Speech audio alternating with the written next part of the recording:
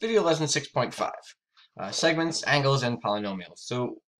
Polygons. So we're going to talk about the properties of a dilation with respect to all of these different types of things. So for the most part, the properties, nothing changes in terms of what we've been talking about. We're just kind of apply these things and kind of maybe develop them a little bit more. And then we're going to take these polygons and we're going to use them, and I'm going to show you how to dilate things when it's on a graph and using graph paper. So as a reminder here, right, we've got two things to remember, right? Dilations map segments to segments, a line to a line, array to array, an angle to an angle, right? So that no matter what you are dilating, the image and the pre-image, they remain the same figure, the same item, the same object, right? It's not going to change how it looks, right? If I dilate a line segment, it's going to be another line segment, it's just going to be bigger or smaller. Okay, so with respect to that, there's things that we talk about in terms of transformations, right? And those are distance preserving ones. So distance preserving, which are things like a translation, a reflection, and a rotation. And if you think back to previous videos, we talked about how we can perform those types of transformations, and we called them basic rigid motion because when you did it, it didn't change the size or the shape of the object.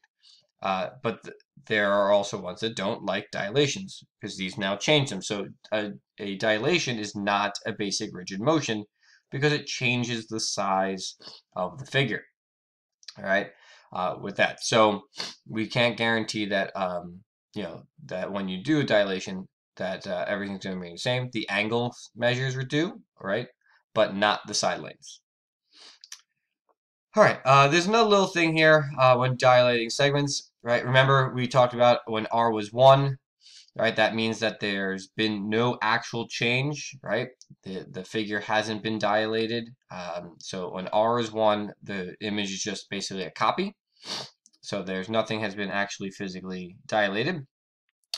But we do know, and we've discussed this a little bit in previous videos, is that when you perform a dilation, right, you've got one of two things occur. Either the resulting lines or line segments are parallel to each other, which is most often what we see, but there are also other times when they are collinear, right? And again, collinear, right, just means two that end up on the same line. Right, so the theorem says that we can determine if something has been dilated if they are on the same plane and they're different lengths, right? If they are either parallel or collinear, then we know that one is a dilation of the other. So if we just look at example number 1, right? We have 3 different examples here, and they tell us to assume that AB and A prime B prime are not the same size, even though in figure B they do kind of look similar to each other, but we're going to assume that they're not because they tell us that. So by looking at these, we say, well, how do we know if they are in fact a dilation of each other? Well, in here, right, I cannot solely be a dilation of one to the other for figure A because the resulting figures are not parallel or collinear. Right? So for one, it doesn't work. So therefore, there's not a way to get A prime, B prime solely by a dilation. Other transformations would have to be performed in order for it to occur. All right? Same thing for B. Right? There's not going to be a single point of dilation that's going to map AB to A prime, B prime because these resulting 2 line segments, right, here are not parallel and they're not collinear. But in example number figure C, right, these are collinear. So these are collinear. So therefore, right, A prime, B prime is the image of AB under a dilation. So there is a spot. Now where that point is, that's something else that we have to figure out or be able to determine at a later date. But we can at least say at this point that we do have a dilation. So I just wanted to touch upon those properties. I think it's important for us to make sure that we know, and it helps to kind of help us out while we're kind of going through different things. All right, so then the other part of today's lesson, and what I really wanted to focus on the most was how do we dilate if we are asked to do so on a graph paper. Best part about this is we don't need a compass. All right, you do need a straight edge, but we don't need a compass. All right, so I figured I would show this using some of the other figures, some of the polygons that we have talked about, but we haven't really seen in our constructions too much. So we're going to utilize this first one. We're going to do a parallelogram. So most importantly, start off by plotting the points and coming up with what your figure is. So we got negative 6, 8. So one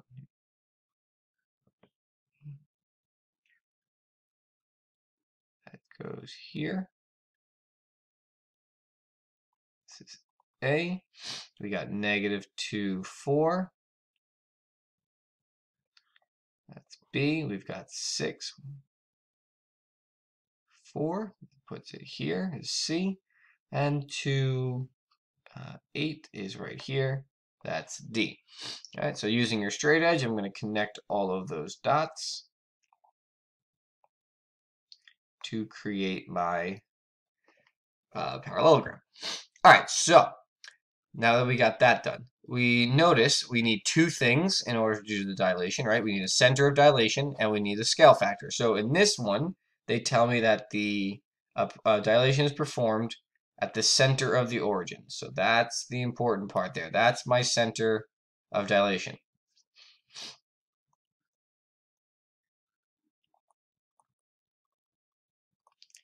And the scale factor is r equals a half. So that means, right, we're going to center of dilation is here at the origin, right? Well, this is the origin. I'm going to say O for origin, but all right, so we'll call it O.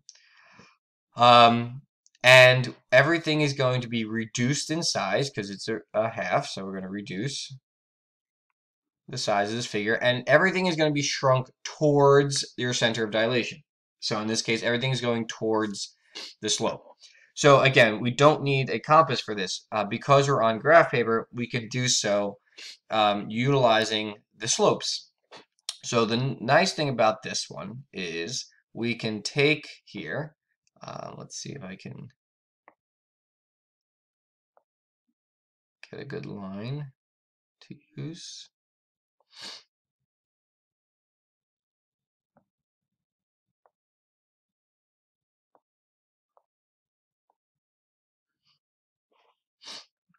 There we go. All right, so if I just think of the slope here, right, from here to here, and perhaps it's better if I think of this one as a dotted line, like so. All right, so if I'm doing this, right, that's my slope. I don't actually have to draw lines, why I did it as a dotted line. But if you think about what the slope is from here, right, so the slope of O to A, all right, again, slope is rise over run. So if I count this, all right, because I have graph paper, or you could calculate it by the points, because the origin is just 0, 0. So we could plug it into the formula if we wanted to. But I got a rise of, this is 8, and we got a run of negative 6. So it's a rise of 8, a run of negative 6. Now, if I take my R value, so what my R value is here, if I multiply the top and the bottom by whatever the R value is, that's going to give me the slope of my new, for my new point. Now, notice, most of the time when teachers or anything you're doing math, they usually simplify your slope, right? I don't want to. I want the overall slope so I can find the proportional change. So 8 times a half is going to be 4. Negative 6 times a half is going to be negative 3. So again, you don't change. All right, so don't simplify, right? Something you're not going to hear very often, right? Multiply by the R, and this will give me my resulting new way to count my slope to find the next point, which is going to be halfway. So if I go back to the origin, the center of dilation, I now count up 4, 1, 2, 3, 4, left 3, 1, 2, 3. I should get a point, and it should land on my line, right?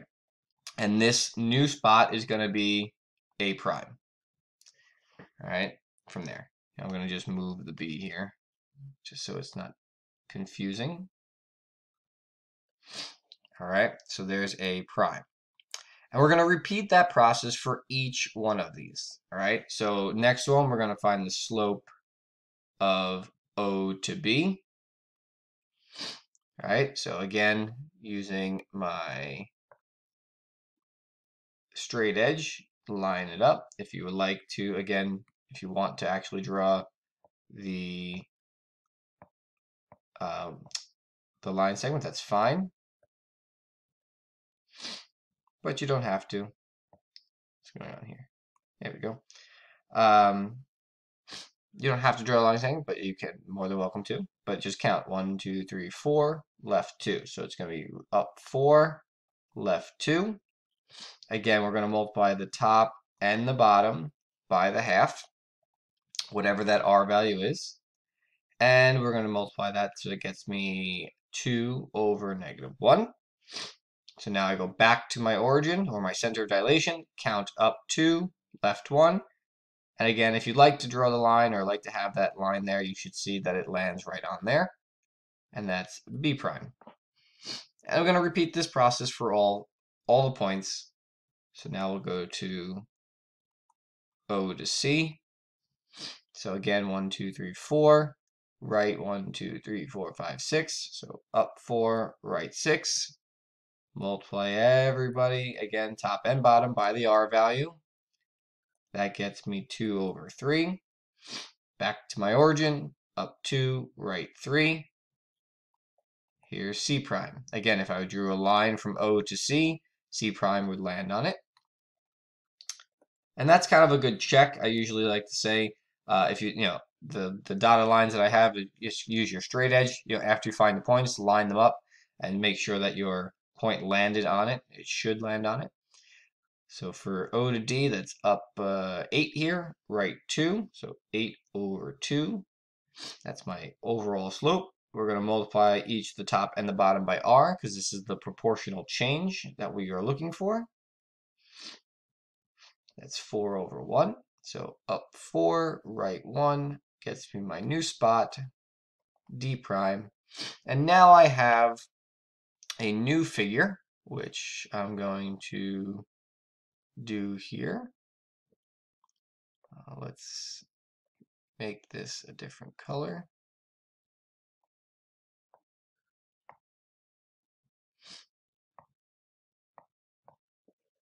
So if I highlight, connect all the dots now, that should be my new figure.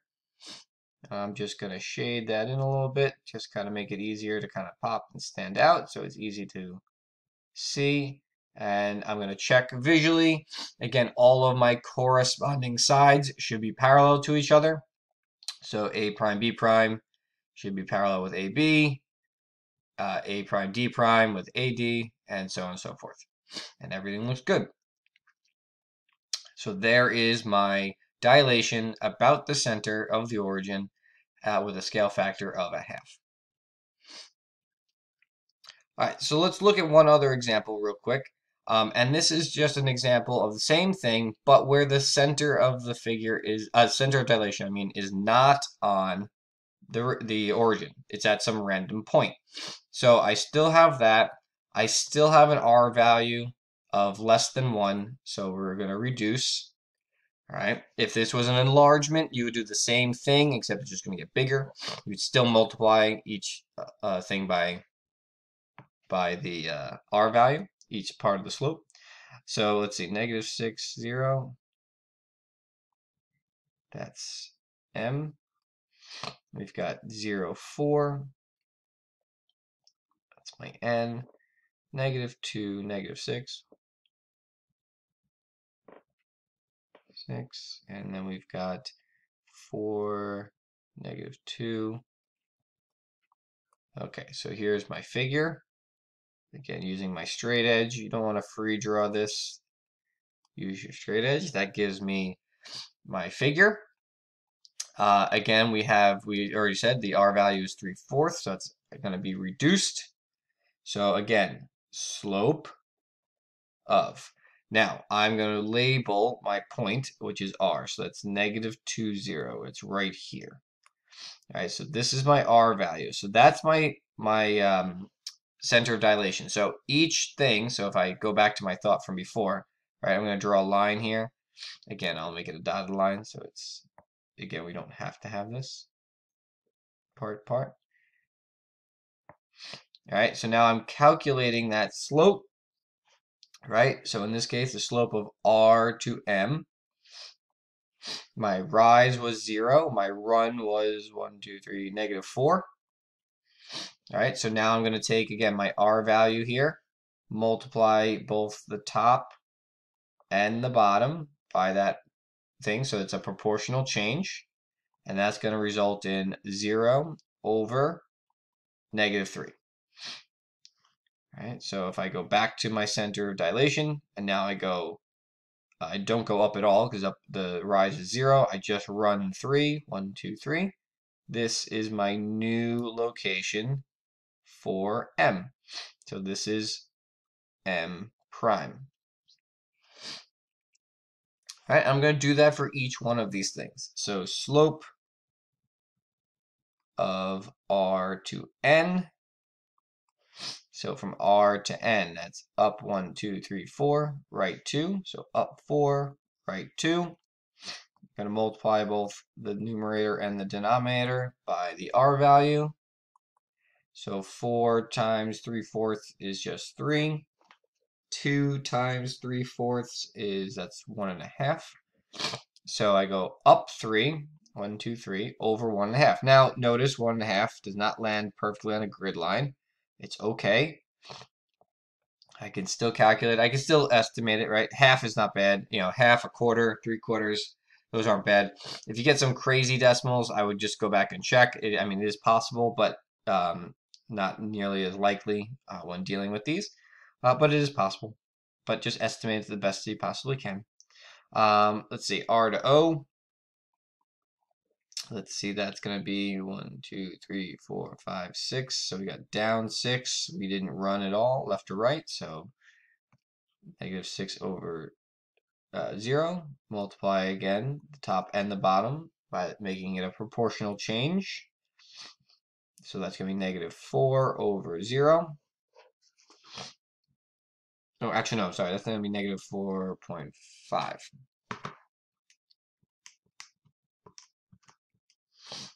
All right, so I'm going to go down 4.5. 1, 2, 3, 4.5. This will be O prime. And last but not least, R to P. Let's see, 1, 2 down, 1, 2, 3, 4, 5, 6 to the right. So we've got, let's fix that here. So we got down 2, right 6. Once again, multiply by the top and the bottom by the R value, 3/4. So that's going to be -1.5 over 4.5. So down 1.5 over 4.5. 1, 2, 3, 4.5. So this one's going to end up like right in the middle of the box. All right, which is fine. And label it P prime. All right, so we can now connect all of those. I'll do it in like I did before.